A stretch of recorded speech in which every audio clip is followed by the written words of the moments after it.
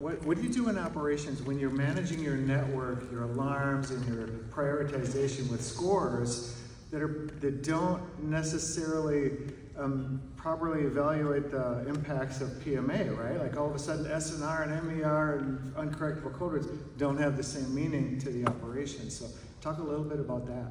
Yeah, I should say Mike took this right.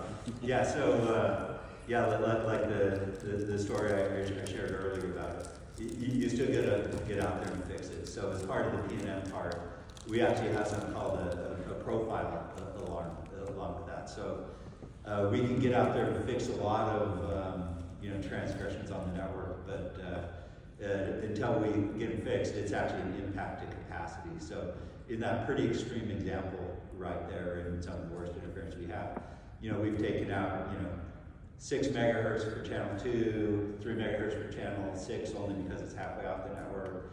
Half the capacity we're down into the QPSK for channel 4. And so if we don't get out and fix the network, we lost some capacity, which then plays into what products you can offer on the network. And so we want to make sure that we always deliver on speeds. And so that's the key one. I see John. Well, I was just going to add to that, if you don't mind, Dan. I think one of the benefits that you have now is, as Karthik mentioned, now that you have all this data, you can rank all the nodes in your market, in your entire network, and start saying, okay, this node has no problems.